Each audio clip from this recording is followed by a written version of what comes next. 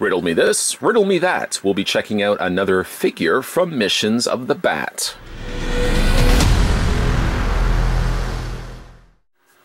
Actually, to be more exact, we'll be checking out the Mattel Batman Missions. This is the villain known as Riddler.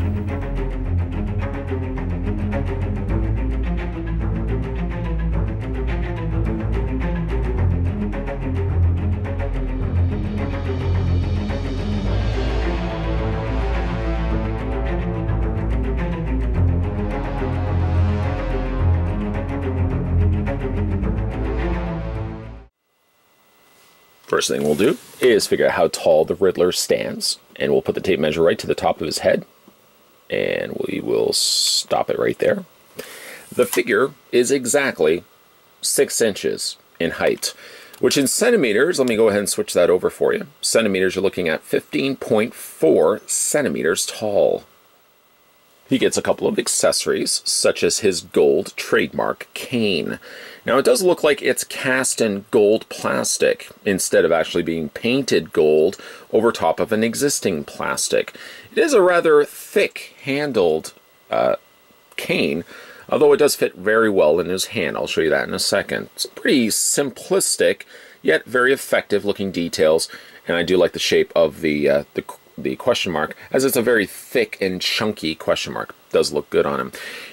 This little bulbous end on the end of the cane makes me think actually it can fit inside of a backpack or a missile launcher, and this is one of those friction missiles which you would push the back and it would fire off. I don't have anything actually at the moment right now that I could show you, but I'm wondering if maybe that's why that is there. Needless to say, as I had mentioned, it fits very easily into either one of his hands. Luckily, it is thick enough so that when you are putting it in his hand, it's not going to go anywhere. Like, he does have a good solid grip to it. And ideally as well, if you want to just have him displayed with almost as if he's holding the cane, like a traditional cane, you can also clamp it around his hand. Although it works a lot better on this side if you want to use it more so like a gripping cane versus like a weapon, for example. The other thing he comes included with is his boulder cap.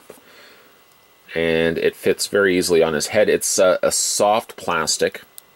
I know you're asking one thing, and I'll talk a little bit about that in a second, but the boulder hat fits very easily onto his head. It's not going anywhere. I guess I could hold it by his hat to show you. It's not going anywhere. This would be the prime time for this to fall out. But yeah, I do think it looks pretty good. It's got the gold and it's got the purple banding there as well. A little harder to make out because it's translucent plastic, which will be one thing that I want to immediately talk a little bit about this figure. I didn't get the memo. Did you get the memo? Hey, did you get the memo? No, you didn't get the memo.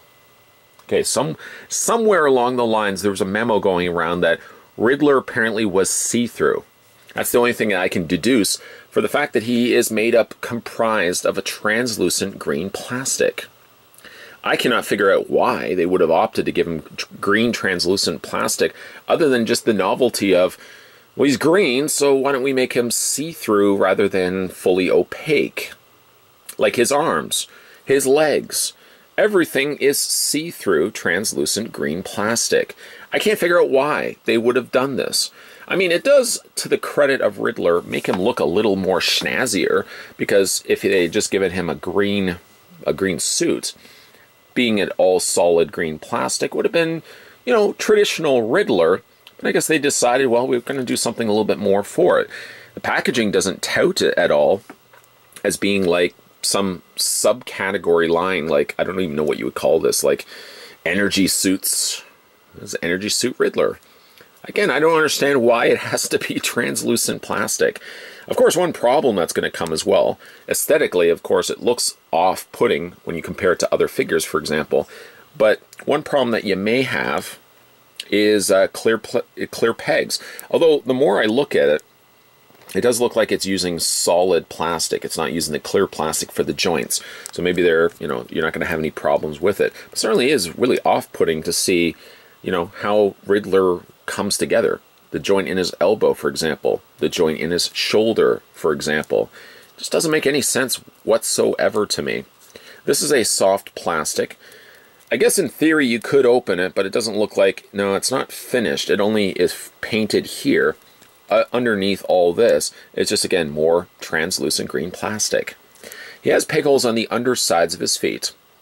We've already looked at this. He does not have display stands. None of the Batman Mission figures have display stands. But again, I guess somewhere along the lines that's going to serve some purpose to the collectors of these lines.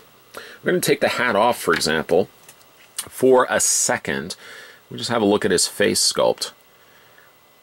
I suppose it does look like Riddler, but I mean, you know, if you give him purple glasses and Riddler's colors are purple and green, sure, okay, we can write off for the fact that that is a Riddler head sculpt. It actually kind of looks like more something I would have seen from an old, like 80s toy line. Like, for example, a RoboCop toy line, or even Cops. Something that this would have been like an old action hero line that we would have picked up as a kid, or I certainly would have picked up in the 80s. That's sort of what I'm getting here when I'm looking at Riddler's head sculpt. In no way does it really look like Riddler. In fact, it kind of looks a little bit like Arnold Schwarzenegger. He's got no bands connecting his glasses, so we're sort of expecting that he's kind of like Morpheus in the fact that, you know, his glasses just sort of levitate on top of his nose. Unfortunately, he's got a whole lot of extra paint also as a result of that. He's got this purple splotching of paint on the side of his face. It's sort of a very futuristic style of shades also, which doesn't unfortunately go with the coloring of his tie. I don't know if it was supposed to go with the coloring of his tie, but it ultimately isn't. He's also got purple gloves and the bands. Now this is actually rather interesting. The fact that his bands, the end cuffed sleeves of his black shirt, and yet again you can see right through all of his arms. So where that shirt exists somewhere in this virtual reality that is Riddler's arm is beyond me. Posability on this guy, his head rotates all the way around. It hinges, not really the greatest. I mean, that's as far up as it goes, and it goes with a whole lot of force. The head tilts down, but not really a whole lot either. Like I said, the head rotates back and forth. There's no real rocking back and forth either. The arms hinge out. That's some credit to the toy line. And you can rotate the arms all the way around. It does have a bend in the elbow, which also allows the forearm to rotate. A little loose, unfortunately, as well. And I just literally got this guy out of packaging. Hands rotate. Waist rotates, despite for the fact that he's got the jacket, the jacket over top of his waist. Still rotates fairly easy. Legs move forward. Sorry. Yes, legs move back. And he also has a bend at the knee. Doesn't have anything from what I can see in foot articulation.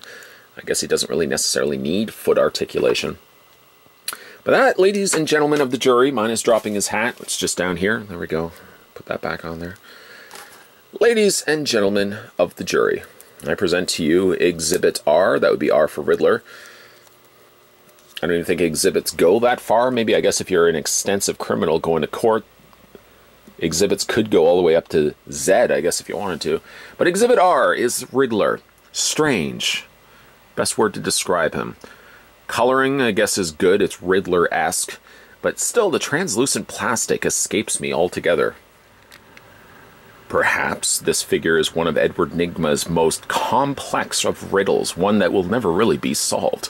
Was the intent of Mattel to eventually spin off this line, giving all their figures translucent plastic? Did somebody sitting at Mattel decide, well, we need to make Riddler a little bit more exciting. Why don't we give him translucent green plastic? I know I'm beating a dead horse, but it still doesn't make any sense when really all the other figures have regular plastic. I guess they just decided that Riddler needed to be cooler. Riddler doesn't need to be cool. Riddler's already a pretty cool villain. He doesn't really need the gimmick of a translucent green plastic. And yet, in final looks, I think it's the one thing that stands out for this figure. So I guess mission accomplished, Edward Nygma. You've stumped me on this riddle.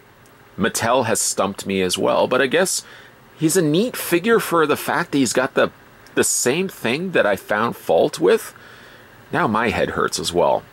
Either way, though, if you guys are interested in picking this one up for yourself, the Batman Missions Riddler is now on store shelves. I think him and Batgirl are some of the more recent additions to the Batman Missions line. So if you guys are interested in picking this one up for yourself, you should be able to find them now at retail stores and toy stores alike. If you want to go back and have a look at some of my other Batman Missions reviews, there's a whole playlist there, and we're going to have a look at some future Batman Missions figures and vehicles on this channel, so stay tuned for that. As always, guys, thanks for watching, and I'll see you next time.